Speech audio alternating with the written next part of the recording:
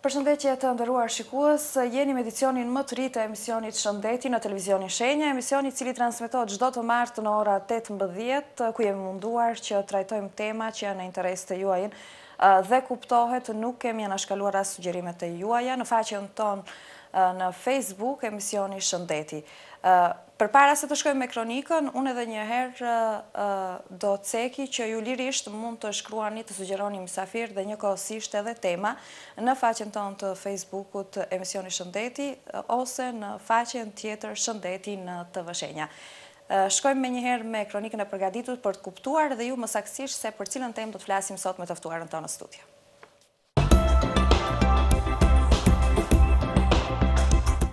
Jemi rikthyer në studio, përpara se të prezantoj dhe të ftuarën time për sot, nga kronika e kuptua domethënë që do të flasim sot për metodikën e punës me fëmijët me nevoja të veçanta dhe njëkohësisht edhe trajtimin e këtyre fëmijëve. Fëmijët me nevoja të veçanta zakonisht janë të butë, të sjellshëm dhe të dashur për rrethin, mirëpo jo gjithmonë rrethi i kupton mjaftueshëm këta fëmijë. Bara kryesore sigurisht që vjen mbi familjet. Ka prindër që ndihen keq për këta fëmijë, mirëpo ka prindër që edhe krenohen me fëmijët e tyre pavarësisht mangësive në zhvillim që i kanë ata. Për fat të mirë, viteve të fundit edhe në Maqedoni po përmirësohet ambienti jetësor dhe edukues për këtë kategori. Shumë qendra dhe shoqata merren me edukimin dhe rehabilitimin e fëmijëve me nevoja të veçanta, saktësisht me fëmijët me autizëm, me sindromën Down, me aftësi të kufizuara fizike, mendore, me vështirësi në të folur dhe me mangësi të tjera. Përmes aktiviteteve të tyre multidisciplinare dhe multisektoriale ofrojnë mundësi të gjithë përfshirjeve të fëmijëve në nevojë. Aktivitetet përfshin edhe këshillim psikosocial individual dhe grupor, rehabilitim, terapi për të mirësuar të folurit, të mësuarit përmes lojës dhe aktiviteteve stimuluese të bazuara në planet individuale zhvillimore, të cilët marrin parasysh edhe nevojat fizike, psikologjike, sociokulturore dhe arsimore të fëmijëve. Po ashtu ka edhe këshillim, udhëzime dhe mbështetje për familjarët e këtyre fëmijëve. Ne do të flasim sot për metodikat e punës me këta fëmijë, si trajtohen këta fëmijë, si duhet të sillemi me këta fëmijë, me psikologën Edlira Destani. Përshëndetje dhe mirë se erdhe. Përshëndetje, mirë se ju gjeta. Ndoshta unë pak egzagjerova në fillim, bëra një hyrje për të qenë pak më e qartë edhe për shikuesit se çka konkretisht neve do të flasim sot. Është një temë e ndjeshme, mirëpo është një temë që kërkon edhe më tepër informim si për publikun, por edhe për të gjithë ata prindër që kanë kësi raste. Nuk është asnjëherë egzagjeruar të flasësh për këta fëmijë, pasi ende ka shumë çka për të thënë. Ende ka prindër, ende ka mësues, ende ka persona të tjerë me, le të them kështu, në shoqërinë tonë, të cilët kanë nevojë për informacion më të detajuar. Për shkak se këta fëmijë kanë pengesa të veçanta, pavarësisht se ne i fusim në një grup, ndoshta për arsye ligjore, për arsye institucionale, secili prej tyre është i veçantë, secili prej tyre do një trajtim të veçantë, dhe prandaj të flasësh për ta, pothuajse asnjëherë nuk është mjaft. Patjetër. Për atë arsye. Për fat të keq, neve kemi dëgjuar që këta fëmijë izolohen, domethënë mbahen larg shoqërisë, kuptohet nga prindërit. Mbi të gjitha, sfida kryesore është pranimi i problemit nga ana e vetë prindit. Shpesh në këtë tematikë përballemi me fshehjen e këtij problemi, shumica e prindërve e din realitetin, mirëpo nuk është e lehtë edhe aq sa e mendojmë ne për të përballur me këtë problematikë. Dhe mirëpo ajo që është më e keqja, nuk din domethënë se fëmijët kanë nevojë për një trajtim më adekuat, më specifik nga fëmijët e tjerë. Për shembull, nuk i marrin me vete as në shitore, as apo në restorant, ose më e keqja nuk i dërgojnë edhe në shkolla. Ju si psikologe, domethënë si e komentoni këtë gjendje? Mendoj se gjatë viteve në vazhdimsi ka ndryshuar çdo gjë. Ka ndryshuar çdo gjë duke marrë parasysh që prindrit vërtet kanë nga ata prindër që ende fshehin, ose më saktë nuk është fjala te fshehja, po te pranimi i tyre, i këtij realiteti të ri për ata vetë, për fëmijën e tyre që kanë pritur kri ndryshe, kanë pritur një vazhdimsi të jetës me ato shpresat, me ato ëndrat, por do e shohim veten, le ta bëj kështu pak si ndoshta poetike si në xhungël. Në momentin domethënë që ata përballen me këtë vështirësi të përnjershme, ndoshta reagimi i tyre do të jetë i tillë, ose fshehja, ose mos marrja ato që ju i përmendët, por gjithsesi prindrit dal nga dal fillojnë ta kuptojnë. Kjo dal nga dal është relative. Dikush mund ta kuptojë në orët në vazhdim pasi e kupton që fëmia i tyre lind për shembull me sindromin Down, ose lind me paralizë cerebrale infantile, ose lind me ndonjë problematikë që vjet re me njerë, domethënë në momentin kur lind. Mirë po, në momentin tjetër kur duhet kalojnë, le të them kështu, disa muaj, 1 vit, 2, 3, ose janë problematika që vjen re vetëm pasi fillojnë në shkolla, atëre varet, domethënë se si prindi është, le të them kështu, informuar, jo vetëm për mënyrën se si do duhet ta trajtoj, por për atë se çfarë po ndodh me fëmijën e tij. Kur ta kuptoj se çfarë po ndodh me fëmijën e tij, ai normalisht domethënë që do të gjej një derë ku të trokas dhe normalisht domethënë që dyert e institucioneve shtetërore janë më të shumta në numër, kanë kapacitete më të zgjeruara, le të jemi realist për këtë gjë, por normalisht edhe privati ka bërë punën e vet. Kjo lidhet normal me faktin që duke u paraqitur numri më i madh i fëmijëve që kanë problematika, kanë nevoja të veçanta, janë atipik në zhvillimin e tyre, normal që edhe edukimi i tyre do duhet patjetër që të jetë ndryshe dhe ku pos më mirë edukimi i tyre mund të bëhet në institucione dhe nga ekspertë, më falni, domethënë të cilët janë të edukuar, të specializuar për këtë lloj trajtimi. Prindrit normal fillojnë të shohin nëpër internet çfarë po ndodh, si po ndodh. Ndoshta janë mjekët pediatër, mjekë të tjerë të cilët ju sugjerojnë që duhet të bëjnë diçka, domethënë për fëmin e tyre, duhet të trokasin te një defektolog, te një psikolog, por gjithsesi, domethënë këto janë orientime të përgjithshme fillimisht. Do duhen, le të them kështu, ditë, javë, muaj dhe pastaj do të zgjasin vite të tëra me trajtime të këtyre fëmijëve dhe normalisht do duhen patjetër dyert specifike ku të trajtohen të tillë. Dhe ndoshta edhe më lehtë e kanë dhe ndjehen pak më të sigurt tani të flasim të vërtetën në institucionet private, me që numri i fëmijëve është pak më i kufizuar, domethënë nuk ka numër të madh të fëmijëve dhe normale dhe kujdesi është pak më i veçantë për çdo fëmijë. Domethënë pavarësisht diagnozës që ka. Shteti është baza. Po të mos ishte shteti i cili domethënë do i krijonte këto institucione, edhe degëzimet, le të them kështu, ndoshta jo shtetërore në këtë rast, po private, nuk do të ishin të tilla që të mbulonin ato zbrastirat që shteti vërtet nuk mund të arrijë. Nuk është Maqedonia vendi domethënë që i ka këto probleme. Këto probleme hasen edhe, le të marr si shembull Amerikën, ose në çdo vend të Evropës ku ne shohim domethënë zhvillime vërtet galopante në këto sektor. Por gjithsesi, unë tregova që secili prej tyre është i veçantë. Nuk mund të kemi dot trajtime individuale për çdo fëmijë për aq kohë sa ata kërkojnë gjatë ditës, për aq kohë sa kërkojnë në vite në zgjatje të tyre, të mundet shteti t'i mbulojë të tillë. Prandaj asnjëherë nuk është mjaft për ekspertë të cilët dalin dhe specializojnë, asnjëherë nuk është mjaft për shoqata të cilat hapen. Dhe normalisht që secila prej tyre ka specifikën e vet, ka metodat e veta të punës, ka qasjen, le të them kështu, në përgjithësi të idesë se çfarë kërkon në punën e saj. A kërkon thjesht individualisht të kaloj në një problematik nga më e rëndë, në një problematik më të lehtë dhe më të konceptueshme, domethënë për të tjerët, apo kërkon thjesht domethënë që të bëjë ndërgjegjësimin e popullatës. Ne për shembull kemi marrë si shoqat Dua Ylberin, që është shoqat specifike për fëmijë me nevoja të veçanta, një rol të tillë që të punojmë me individin, me fëmijën dhe me prindin e tij. Shumica e prindërve, po them kështu fatmirësisht, në këtë rrethin që jemi, janë të informuar për atë se çfarë ka fëmia i vet. Këtë ju a ka sqaruar mjeku, po ju a kanë sqaruar edhe të tjerë, mes tyre edhe mediat, pse jo, me informacionin vërtet të vrullshëm që është. Por ajo që është specifike te fëmia e tyre, është domethënë se si duhet ta lexojë këtë situatë një ekspert. Dhe duke marrë një përgjigje nga ekipi multidisiplinar i mjekëve, të cilët janë në komisione përkatëse dhe kanë përcaktuar se cilat do të jenë rrugët kryesore, pastaj në këto rrugë kryesore gjendemi ne si shoqat dhe duhet që të bëjmë një plan individual për fëmijët, plan i cili do duhet patjetër të hartohet jo vetëm nga një person. Ju më prezantuat si psikologe, por kur një psikologe nuk mund ta bëjë dot punën e vet pa punonjëse sociale, e cila duhet menjëherë që në fillim të jetë asistente për fëmijën dhe për prindin, është një dorë vërtet shumë kryesore, dhe pastaj të shikohet a ka nevojë për defektolog, a ka nevojë për logoped, apo për fizioterapeut. Të gjitha këto janë drejtime në të cilat ose do t'jetë vetëm në një prej tyre i fokusuar fëmia, ose do t'jetë në një, le të them kështu, plan më të zgjeruar, sepse varet nga pengesa, varet nga mosha dhe varet nga koha pas pengesës që është shfaqur fëmia, që është paraqitur në këto institucione. Po. Do të ndalemi pak, do me thënë, me që në emisionet e kaluara shpesh edhe kemi trajtuar edhe autizmin dhe, do me thënë, vështirësitë në të nxënit, në të mësuarit. Mirë po, pak sa nuk i kemi dhënë hapësirë shumë sindromës Down. Me që deshtëm ose s'deshtëm numri i fëmijëve me sindromën Down sa vjen dhe rritet edhe këtu në vendin tonë.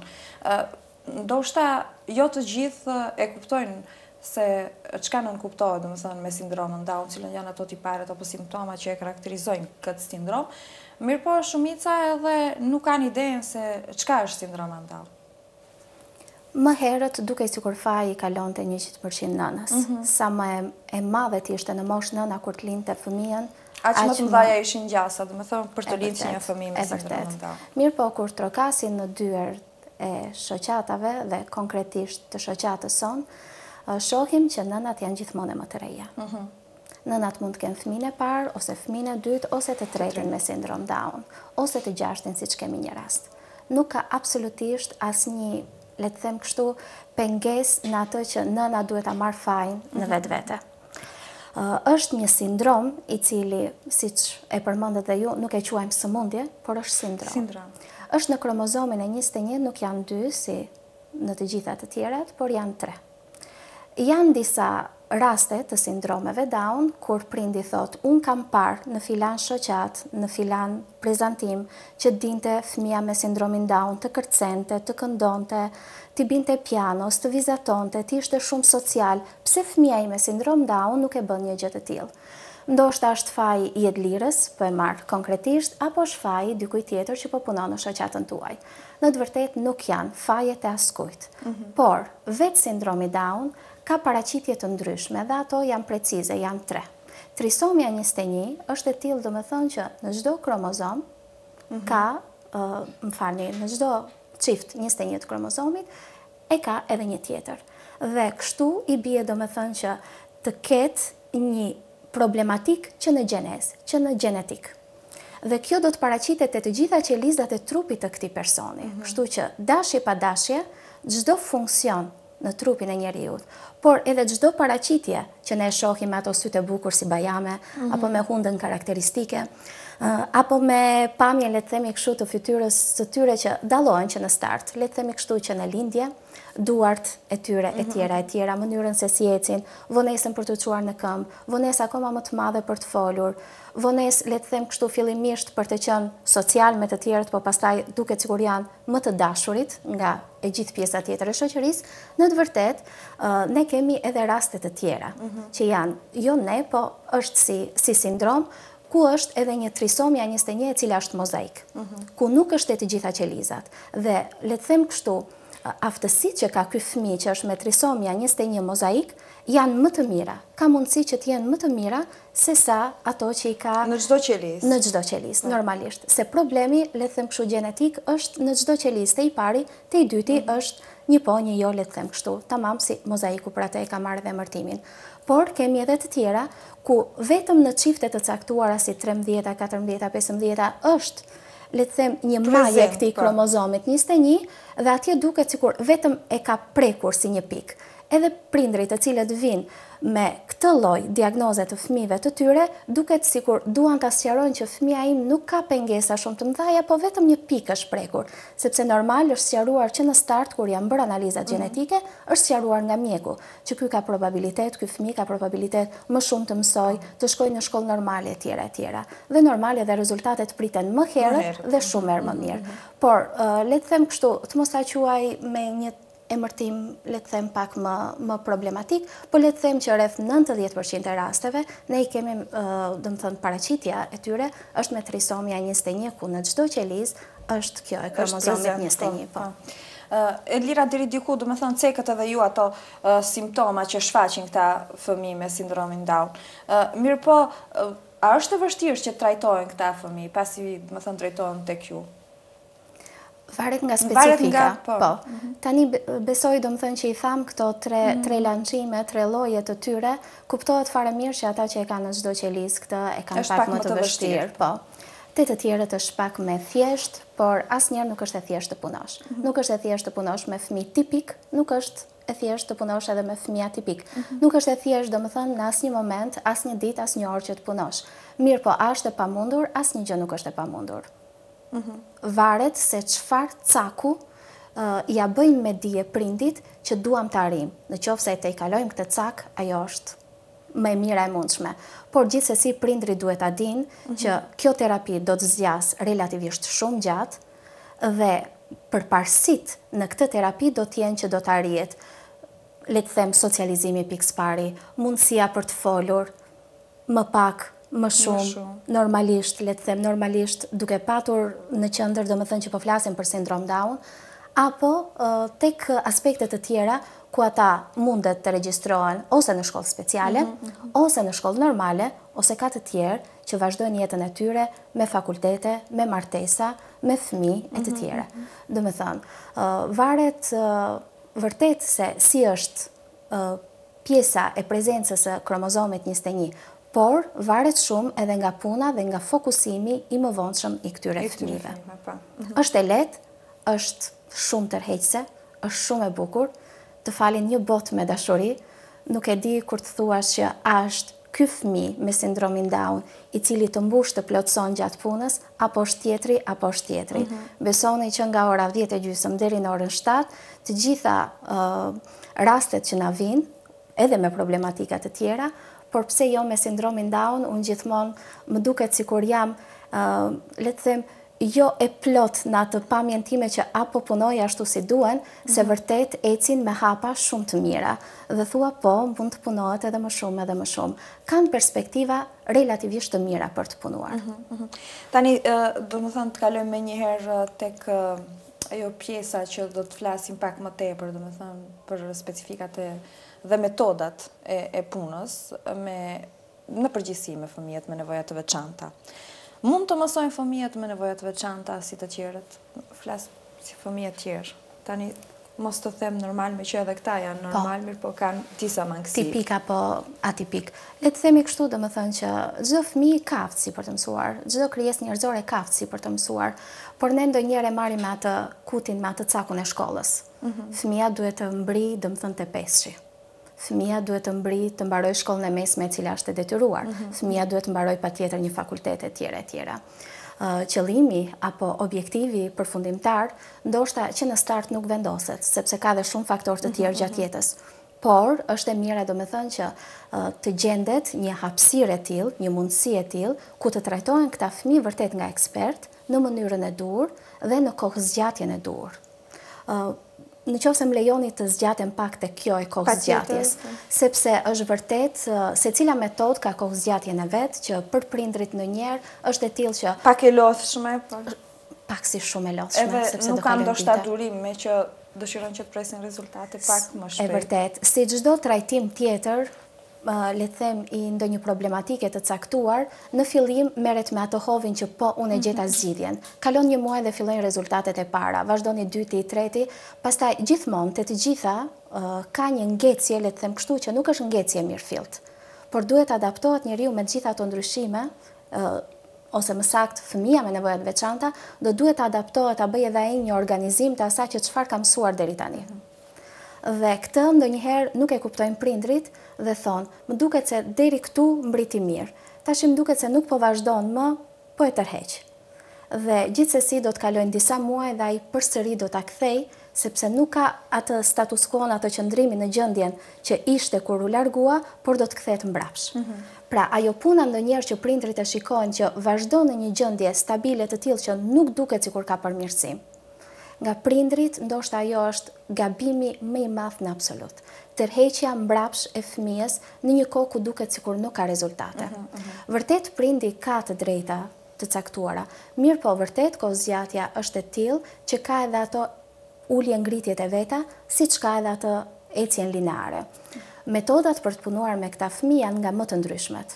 Dhe normal që secili ekspert ka stilin e vet të qasjes. Mirë po metodat janë të kapaciteteve ndërkombëtare të cilat merren nga vende të ndryshme, merren nga studime shumë vjeçare të psikologëve dhe të specialistëve të tjerë të fushës, dhe të gjitha këto bëjnë një manual të caktuar, një terapi, një metodë të caktuar që do duhet të punohet. A punohet patjetër me pikën 1, 2, 3, 4, 5 e me radhë. Të gjitha këto do më thënë varësisht në momentin kur të vjen fëmia dhe normalisht se a është ky fëmijë me atë problematik që mund të qaset kësaj lloj terapie. Le të marr vetëm 2 shembuj të caktuar. Kemi dëgjuar për shembull që ndonjë terapist punon thjesht me terapi arti, art terapin, ose me muzikoterapin, ose me pranin e një kafshe të dashur, të ëmbël, siç mund të jetë macja për shembull për fëmijët e vegjël, ose qeni nëpër ambientet familjare, ku është këshilluar domethënë që kjo është terapia më e mirë për fëmijët që janë atipik ose që kanë nevoja të veçanta. Në momentin që këta fëmijë ngelen vetëm te kjo, e afeksionit që kam për kafshët, e dëshirës që kam për të luajtur me ngjyrat, apo e ndjenjes pozitive që ndjen kur dëgjojnë tinguj muzikor, le të themi që nuk mund të ngecet dot deri aty. Ndoshta janë stimuj të cilat mund të ndihmojnë shumë metoda të tjera, të cilat janë të bazuara hap pas hapi në atë se çfarë duhet të punohet konkretisht. Nuk do të thotë që në qoftë se ne një fëmijë e kemi shumë inteligjent, mjafton ta lëm, sepse shkolla nuk do ta ndihmonte. Ne nuk vazhdojmë dot në shkollë të tillë, le të them që është në normë, por e shpijem te shkollat e gjenive. Që të mund t'i kënaqim kërkesat e këtij personi, e këtij fëmije, po. Ndërsa te fëmijët me nevoja të veçanta nuk mund ta shpijem dot në një ambient i cili ai nuk mund të adaptohet. Duhet patjetër ta shpijem atje ku ka hapësirën. Metoda e cila është më e përhapur dhe vërtet edhe ne si shoqat e përdorim gjerësisht, le të them kështu pothuajse te të gjithë fëmijët dhe personelin që e kemi normal, stimuli kryesor i tyre ka qenë që do duhet patjetër të mbarojnë ABA terapin pavarësisht specializimeve pas diplomimit të tyre në lëndët përkatëse, në drejtimet përkatëse. I bie domethënë që ABA terapia është ajo që vërtet e kemi sjelljen, bazën për të adaptuar fëmijën. Që ju vjen domethënë. Po, patjetër. Kur fillon kjo sjellje domethënë që të ndryshojë tek fëmia, normal që nëse ai ka interes ndaj asaj që dëgjohet prej gojës së specialistit, normal që në një nivel të caktuar ai do ta kuptoj. Dhe kështu që normal fillojnë ato hapasapja i zinxhiri i punës. E vërtet. Do të më presim për disa çaste bisedën, me që nga regjia na bën me dije se është koha e bllokut publicitar, nuk e kuptova që si kaluan kaq shpejt këto 20 e diçka minuta. Të nderuar shikues, qëndroni me ne, me që menjëherë pas marketingut do të rikthehemi në studio, kemi për të biseduar shumë rreth kësaj teme dhe normal që do informojeni edhe ju më saktësisht sa i përket këtyre çrregullimeve, nëse mund t'i quaj.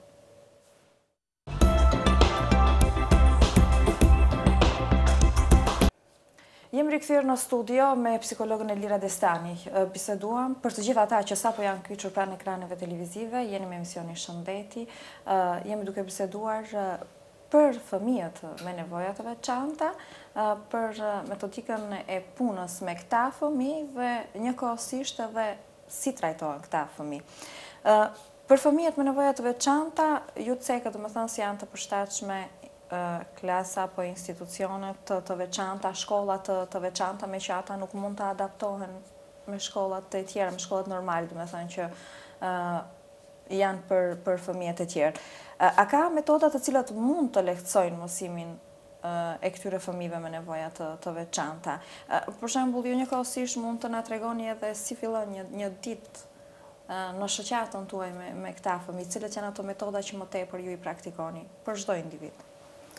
Individët me nevoja të veçanta, fëmijët me nevoja të veçanta mund të jenë me probleme fizike, ku ata mundet lirisht të shkojnë në shkolla, në institucione arsimore edukative të rregullta, ato që janë publike, por mund të ketë edhe në shkolla klasa të veçanta për fëmijë me nevoja të veçanta, mund të jenë shkolla më vete, domethënë të cilat edhe në këtu tek ne ka, dhe ato nuk janë vetëm shkolla të nivelit fillor, por edhe shkollat mesme. Për shembull, ne kemi shkollë të mesme për autist, dhe në momentin domethënë që janë institucione, ndarje të tilla, duket në një pamje të parë sikur plotësohen, mirë po shtimi i numrit të fëmijëve me nevoja të veçanta, aty është problematika domethënë dhe do duhet patjetër që specifika e tyre të trajtohet.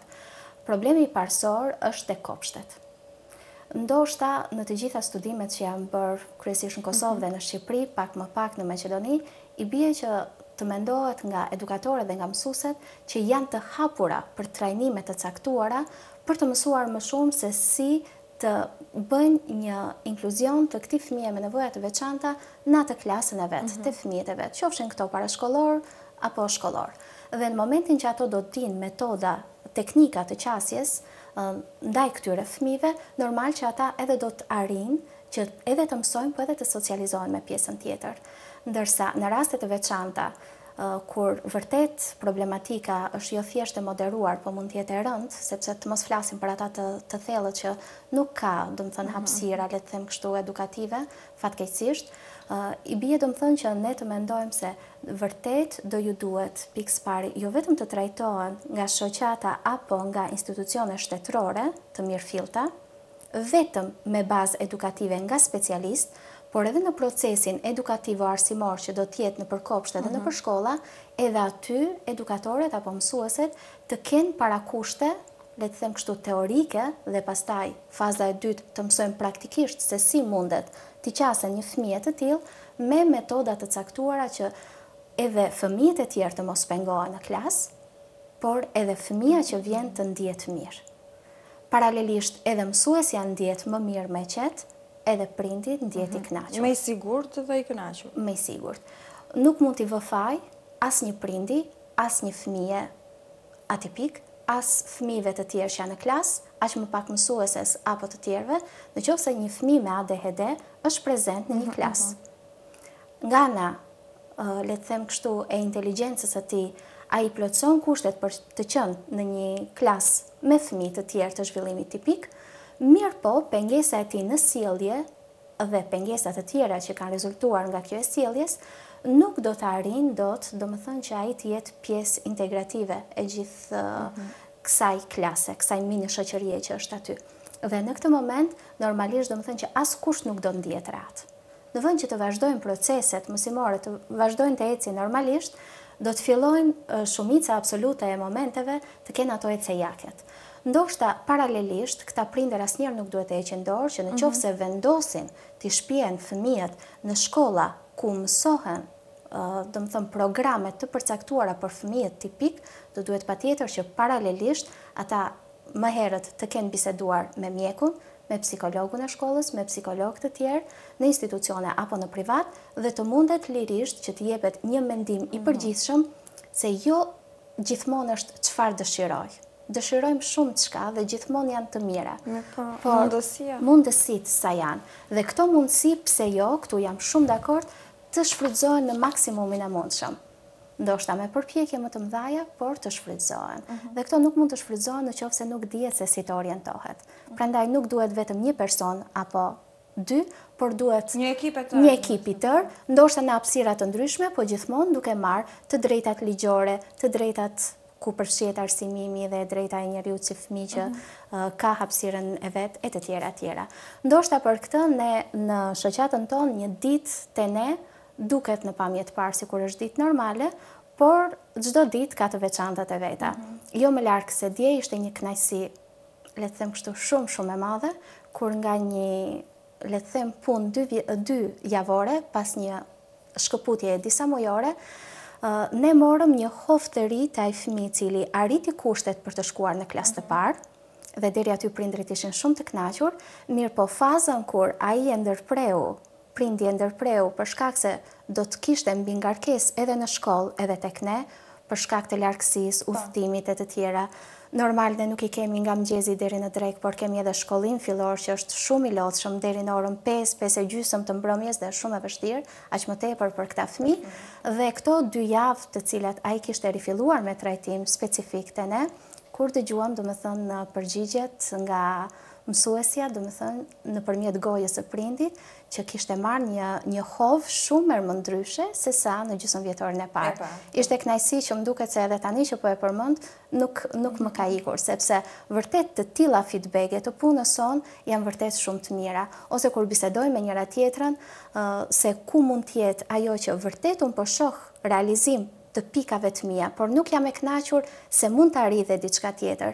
Dhe pikërisht ajo që na dallon te Dua Ylberin është pikërisht ai fakti që bashkëpunojmë shumë lirshëm me njëra tjetrën. Në qoftë se un kam koleget e mia që janë punojëse sociale ose logopede ose defektologe dhe të tjera psikologe, normal që diskutimi për një rast të caktuar na shpje gjithmonë në një plan individual për këtë fëmijë më kompleks. Dhe në këtë kompleksitet, normal, do me thënë që do mbrihet, le të them, jo ajo vështirësia e punës, por specifikat e caktuara ku mund të kenë ngelur, le të them, ato minuset e vogla tek tuk të një fëmijë. Përgjithësimi është shumë pozitiv dhe për këtë jemi të kënaqur. Me këtë ekip që kemi punuar këtë vitin e fundit, çdo gjë po shkon vërtet, domethënë, në të mirë. Kjo duket edhe nga prindrit, por edhe normal nga të gjitha ato metodat të cilat ne përdorimi, kemi që të gjitha të matshme dhe ato përqindje të cilat janë aty, shihet domethënë që janë në një progresitet vërtet, domethënë. Të kënaqshëm, po. Të kënaqshëm. Edlira, domethënë, shpesh herë në për shumë shoqata, domethënë kanë fëmijët edhe atë këndin e lojrave. Sa luajnë rol lojrat në trajtimin e fëmijëve me nevoja të veçanta? Me që lojrat janë të dëshiruara për të gjithë fëmijët tjerë, për të gjithë. Mirë po... Le të themi kështu që në metodën që përdorim të ABA terapisë, varësisht nga fëmia, varësisht se sa është adaptuar me punën, sa ka kohë pune, loja është prezente në tavolinën e tij, loja e tij e preferuar dhe është pak si nxitje që menjëherë sa të mbarosh këtë detyrë, të duhet ta marrësh lojën. Fillimi është shumë i vështirë për të kuptuar cakun ku është detyra, ku është loja, mirë po normal, për atë bëhet edhe trajnime të caktuara, pikërisht për atë që të gjenden pikat, që të mos gabosh në këto fakte, që të mos anoj fëmia thjesht vetëm me idenë e lojës, por të anoj më së shumti në absolut të ajo që do mësoj. Ne kemi edhe, le të them kështu, trajtim jo thjesht 40 minutësh, por edhe 1 orë, 2 orë, 4 orë. Varësisht se sa ka hapësirë, fëmia, le të them kështu, ose kapacitet punues fëmia, qëndrimi në hapësirat tona. Në qoftë se një fëmijë aty do adoptohet, aty për aty ne nuk mund të rrezikojmë që të themi mund të qëndroj 4 orë ose mund të qëndroj 2 orë. Nuk e marrim atë përgjegjësi, le të them kështu, pasi do të ketë shumë të qara, do të ketë shumë ankth nga ana e prindërve dhe ndoshta do të tërhiqen pa filluar mirë. Dhe në këtë mënyrë, domethënë, do bëhet dëm edhe te fëmia, po edhe tek ai motivimi i prindit për muaj të martë. Kështu që ne fillojmë me 40 minutëshin dhe në momentin e duhur, domethënë kur duhet, kur e shohim që koha e punës po rritet, vazhdojmë me 1 orëshën dhe e shikojmë që atëherë shumë herë më lehtë kur kalon nga 40 minutëshin në 1 orë dhe mësohet, 2 orë është shumë më lehtë. Aq më tepër ne kemi filluar edhe me një program shoqëri dhe njohuri tani, ku për fëmijët 3 deri 5 vjeç, ata që kanë më shumë dëshirë të qëndrojnë me bashkëmoshatarët e tyre, janë që të gjithë fëmijët të cilët kanë punuar më herët dhe tani mund të qëndrojnë domethënë në një hapësirë 4 orëshe, por mbi të gjitha të mos harrojmë që jo vetëm hapësirë ku do të punohen, le të them, programet e përbashkëta për të gjithë, por ka në mes të tyre edhe programe individuale. Pra, asnjëherë nuk lihet anash puna ekspert fëmijë më vete. Në qoftë se ne kemi një grup, po marr një shembull, më minimumin e mundshëm, prej 4 vetave janë 4 eksperte që qëndrojnë. Pra pak a shumë në qoftë se bëjmë një matematikë të thjeshtë, i bie po një fëmijë për një eksperte, por gjithsesi qëllimi aty nuk është që të punohet në orët më të gjata, të punohet domethënë vetë, por do duhet të punohet domethënë edhe me fëmijë të tjerë që të bëhet ai bashkëveprimi, bashkërendimi, të ndihet ngrohtësinë e shoqërisë të tjera, varësisht nga perceptimi i tij. Dhe normalisht pa lënë anash programin individual të fëmijës. Lojrat në të gjithë këta hapësirë, në tërë këta hapësirë, janë pjesë e mësimit. Shumë shpesh kemi nga prindrit atë faktin, a ka luajtur sot? Dhe unë kam patur një prind specifik që gjatë gjithë kohës nuk thoshte ka punuar, po ka luajtur. Herën e parë të dytë ndjesha pak në siklet se mundohesha domethënë normal që të jepja pjesën e punës. Mirë, po pastaj e kuptova që ato teknika të cilat janë në formë të lojës, në pamje të parë një fëmijë 3 vjeçar nuk shikon lapsin edhe të mësoj alfabetin apo mbledhjen zbritjen. Kështu që normal e kishte perceptuar si të lojës dhe normalisht çdo sjellje strukturohet nëpërmjet lojës, por varësisht me masë se si duhet të punohet.